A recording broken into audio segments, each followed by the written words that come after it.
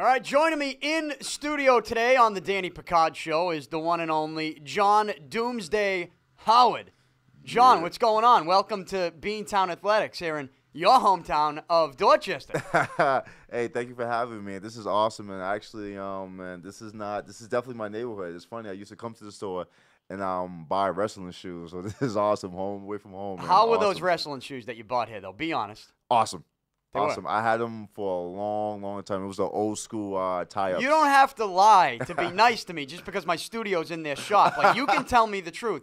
If they were shit wrestling shoes, we can go with that, and you can tell me the truth right now. Dude, if there's shit wrestling shoes, I would definitely tell you. I have no problem being shy or handling the situation. But no, they were awesome. They were awesome, man. All right, so you're in Dorchester today. You're in Boston doing some things. You're going to the YMCA tonight, 6 o'clock, right, on Huntington Ave. Tell me a little bit about what you're going to talk about tonight. What we talk about is perseverance and training in my neighborhood and letting my kids know that even though I come from the same place that they came from, that it is possible. I'm here in a situation where I'm in the same neighborhood, same schools and everything, and that I made it to the UFC, and I'm now literally a world famous fighter. Mm-hmm. And what I want to tell them, if I could do it, not only y'all could do it better than me. And I want to help that. A lot of kids growing up, when they saw me do MMA, they laughed at me like, there's no way you do MMA. That's really not a sport for you. You don't come from certain backgrounds. But I proved everybody wrong that I did it. And now I want to share them with that. Like, listen, if I did it, you could do it. How old were you when you started training for MMA? I was 18. When I first started training for MMA, I was 18. And people gave you a tough time with that? Oh, they gave me a hell of a tough time. Man, it was hard for me to get fans, people to come see my fights. It was hard for me to get fights. It was a struggle and a half, but it was all worth it. But wait, who gave you a tough time? Like kids in high school or just friends from home? I mean, I would say more for friends from home. Some kids from high school who found out the MMA, but it's more in the MMA circuit, MMA community that I came up in. That gave me a tough time because I have a certain background. I come from a certain neighborhood. Mm-hmm. They thought I was just this stupid, dumb Dorchester kid, that shouldn't belong here. But I proved everybody wrong. Of all the fighters locally around, I'm the one of the fighters who made it to the UFC. Even though a lot of people doubted me, I still made it to there and proved to them that I belong there. So what was that moment where people started taking you seriously? What did you have that one moment where maybe you either knocked somebody out or you took someone down that nobody expected you to? Do you have that one moment you think back and say, this is where people started saying, oh, there's Doomsday. We can't mess around with him anymore. Yep, the one moment that solidified who I was, and I was definitely UFC bound, is when I fought a guy named Mandela Computo. That was my third fight in my MMA career. He was the best in New England at the time. I was just coming up. And it was a hell of a fight. It was a war of a war. And the kid was beating me up. I had some looks in, but he was getting the best of me. He broke my front tooth. If guys don't know, this is fake. This is fake. This is just I look kind of pretty, and makes my mother happy. I can smile again. But he broke my front tooth, and that was the first round. The second round, I spit my tooth out, and I came back and I fought him. I broke his ankle, made him tap out. I won the fight. So that fight right there made me Doomsday, let everybody know, nope, that guy is serious. I'll tell you what happened. He saw you spit your tooth out coming at him. He shit his pants. I mean, can you imagine somebody taking their tooth out and saying, well, I'm not done yet. I'm still coming at you. That must be a pretty scary moment, even for another UFC fighter. Yeah, I think it was. I think once he saw that, he was like, whoa, this kid is serious. I just want to let him know that, listen, yeah, you might be better than me, but my heart it's too strong.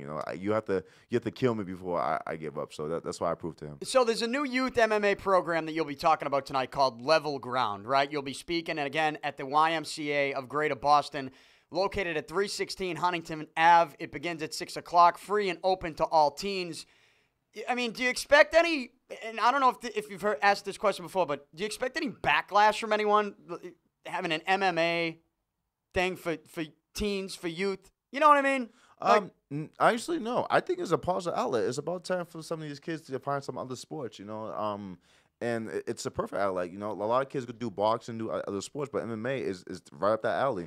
And I would love to be that, that resource, that you don't have to resort to, unnecessary stuff outside the streets. You can focus all your energy and all extracurricular activity into MMA. Not even if you want to fight, just to be disciplined. There's a lot of people I teach just to stay in shape and disciplined martial artists. So I'm all for it. No, I agree. I bring that up because I agree, not because I made to start a little fight about this situation. But Level Ground seems like a great program. You'll be speaking about that tonight, but you also have a fight coming up. Yes, I have a December fight. 10th. December 10th, me and Tim Mees in Vegas, and it's going to be a great fight. A Muay Thai fighter versus Muay Thai, and I'm expecting nothing but fireworks. You called it a technique versus a power fight. Yeah. You're the power. I'm the power, I'm taking that. and he's the technique. What it is he's more long and more finesse. I'm more short, stocky, and power. So it's power versus technique, and let's see what happens. I'm really confident, that I'm gonna get the victory December 10th. And you just signed a new 4-fight contract. Yes. Right, and it happened after you got a win in July, UFC 189. Yes. Right? And how big was that win for you? Because you had lost a couple in a row. So that was that the type of fight that you're going into it saying, this is a must-win. If I don't win this, I don't know where my career is going to go? Or how big was that win for you? That big was real serious. It proved to the world and proved to me that I still belong there. I'm still hungry for the sport. And it was must situation I need to win because I had 3 losses before for that, and I just wanted to prove that I belong there. I wanted to get that win, But I got the win, and UFC honored me with a forward fight deal, and I'm so appreciative. Thank you, Joe Silva, Dana White, UFC. Thank you. You're fighting Tim Means. It's UFC Fight Night 80. It's a Thursday night. Watch it on Fight Pass at www.ufc.tv. 2 nights later, it's UFC. Now, the numbers are confusing to me because you got Fight Night 80, but then you got UFC 194 2 nights later. You just fought in 189. That's whatever. That's for another time. But 194 is 2 nights later. Yep. And you know the big fight there, McGregor-Aldo. Are you going to be paying attention to that one? Of course. So you do watch all the fights. Of course, I watch all the fight. I'm not only a fan. I'm a client. That being said, but you watch it a little bit differently, right? Since you're a fighter, like, will you watch McGregor-Aldo and go, I can take him in this round? Like, I could take this guy maybe if I dropped down a little bit or if he came up and we met in the middle. Will you watch that fight and will those thoughts go through your head, McGregor-Aldo? Definitely. Anybody I watch, it doesn't matter heavyweight, middleweight, featherweight, I always picture myself. I've made that weight when they came to my weight class, how to beat them and how to move around and everything like that. Especially with Aldo McGregor. McGregor, I like to watch because his movement is amazing. People talk a lot of trash about him. It's like, oh, it's too early in his career for the championship. I'm all for him. I like it because I like his movement. I like his style. And he's so stubborn and so sure of himself. He's like, you know what? I'm going to study my opponent and do what I do best. And that's what he does. And I love his movement and style, right? It's so on key, on point. Speaking with John Doomsday Howard, joins me in studio today on the Danny Picard Show. He's got a fight coming up December 10th, and tonight he's speaking at the YMCA of Greater Boston. John, do you watch, MMA, but do you watch fighting? Boxing, I mean. Do you watch any, coming up? Are you going to watch Canelo, Cotto? You going to pay attention to that? Or are you just strictly MMA? No, I watch Canelo. I still watch boxing here and there. I always say more into MMA, but I still watch the boxing. I still give boxing props. Boxing is part of MMA. It's just one aspect of fighting. Because it's the debate that I always have with anybody that I talk to that's involved in MMA or in boxing. You guys don't like each other, right? No, we don't like you. We don't. It's not that we don't like each other. Is we perceive each other as who's had a better sport. I believe we have a better sport because boxing is just hands. MMA is everything from grappling, hands, kickboxing. There's so many ways you can win a fight. Boxing is either decision or knockout, which is entertaining and depends who's fighting. MMA, you never know. The guy could be winning 15 minutes a whole fight, and all of a sudden out of nowhere, submission, knockout, or something crazy. Boxing doesn't really happen like that. Happens more to MMA than boxing. That being said, that's why MMA you're always on your seat because you never know what's gonna happen. So we mentioned boxing, but I have to ask you because and I talk about this all the time as well. Are Dana White and Vince McMahon in cahoots? Is there something going on there? What's going on there? Honestly, I need to know because I'm a WWE fan. Honestly, so I need to know what's going on with UFC, WWE. I mean, let me break it down. You got Lesnar, you got Ronda Rousey was in the ring at WrestleMania. You got CM Punk coming over to UFC. What's going on with Vince McMahon and Dana White? Are they in cahoots? I have no clue. You got to ask Uncle Dana for that one. I have. We're trying to get him in. I don't think he's going to come in. You have to ask him. I don't know. I just that's my boss. I just work for him. But obviously he's a small businessman, and you see what's happening, and it's just great things for us. Is it great things for CM Punk? You already called him out, right? You called out CM Punk. Of course, WWE wrestler come to MMA. Of course, I want to be one of the first guys to fight him. I think CM Punk is a great WWE wrestler, but I don't think he's a UFC caliber MMA fighter. and I like to be the first to test that. He's at 185. I'm a welterweight. You know, I'll come up a weight and fight him. I'll definitely welcome that. What are you at right now? Right now, I'm 190, but I'm cutting weight. So. What do you have to fight at? 170. 170. Yeah. You got to get down 20 pounds in the next month. Yeah, that's nothing. That's nothing. That's nothing. You can do that. I could do it. I could do 20 pounds a day. I just rather do it safely because it's better for my body. But they would never put CM Punk in the octagon with you right now. No, not right now. But no. maybe a couple fights. You just signed a 4-fight contract. Maybe a fourth fight. Maybe he has a couple under his belt. Maybe. Hey, it's possible. I mean, are you still sticking to your guns in that one? I'm still sticking to my guns. I don't care. You want that fight with CM Punk? I want that fight. I don't care if he has 1 fight, 4 fights, 10 fights, whatever. I'll still wait. Let's say what happens, he just win 4 fights in a row. I'll still be waiting to fight him. But do you look at that and think that's a publicity stunt? Like he's just going to run back to Vince McMahon and WWE, and they're just using this to get promotion for UFC? Or vice versa with the promotion? I don't think so. I think it's more of to prove that he could hang with the best of the athletes. You don't think he can? I honestly don't. Brock Lesnar was an exception. He was an NCAW champion of wrestling. He's a beast. I mean, he out-wrestled Randy Couture. Randy Couture could have went to the Olympics of wrestling. So he's an exception. Brock came to UFC to prove that he does belong with the top 10. And he proved himself. He became the world champion. CM Punk, on the other hand, I think he does Brazilian Jiu-Jitsu. Maybe he trains here and there, but I don't think he's UFC caliber. But if you want to prove that you're UFC caliber, definitely fight me. I'm a lower weight.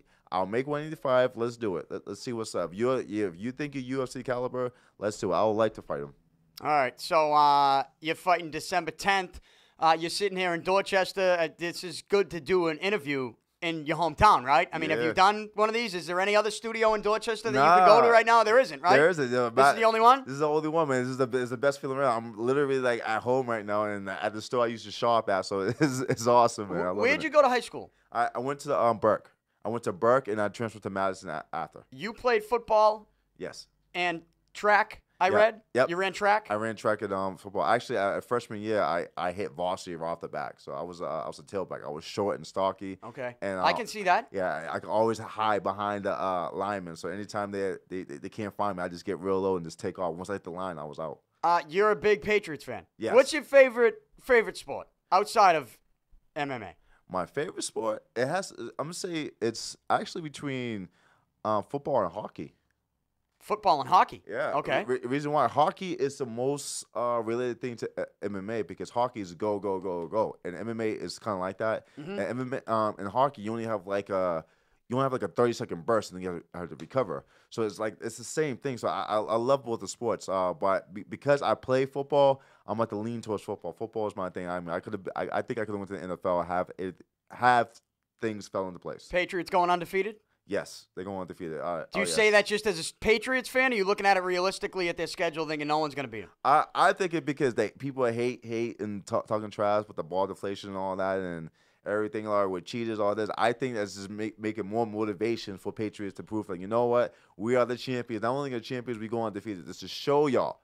That's to show you we are the best. And so we should get Goodell in the octagon. Roger Goodell. Yes. After that shit. That would be Deflategate. Yes. What are you thinking when that's going on? You played football. If a couple PSIs, would you even notice if somebody handed you a football in high school and there was the 2 PSIs short of what it should be? You wouldn't know, right? You can't know like that. The detail of that to notice that is insane. You have to have a machine to notice that. So that to know that failed, there's no way. I doubt that. Maybe it's possible, but I don't think so. All right, John. Listen, thanks for coming in. We're gonna get you some Beantown Athletics gear before you leave. That's we don't have. I don't think they have wrestling sneakers anymore in here I don't think to so. give you. Thank you, man. But tonight, again, speaking at the YMCA of Greater Boston, located on 316 Huntington Ave. He'll be talking about Level Ground, the new youth MMA program. There will also be a demonstration after you speak. Yes, right? Be a few demonstrations, a few. They have the octagon set up. Oh yeah. No, they have some mats. Maybe they have the octagon. Hey. We might get lucky. Maybe. Might get Free lucky. and open to all teens. Begins at 6 o'clock. And again, the fight is December 10th in Las Vegas. You can get that at Fight Pass. www.ufc.tv. He is John Doomsday Howard. John, thanks again for coming in. Hey, best of luck. Thanks for having me. Hey, guys, here comes the doom.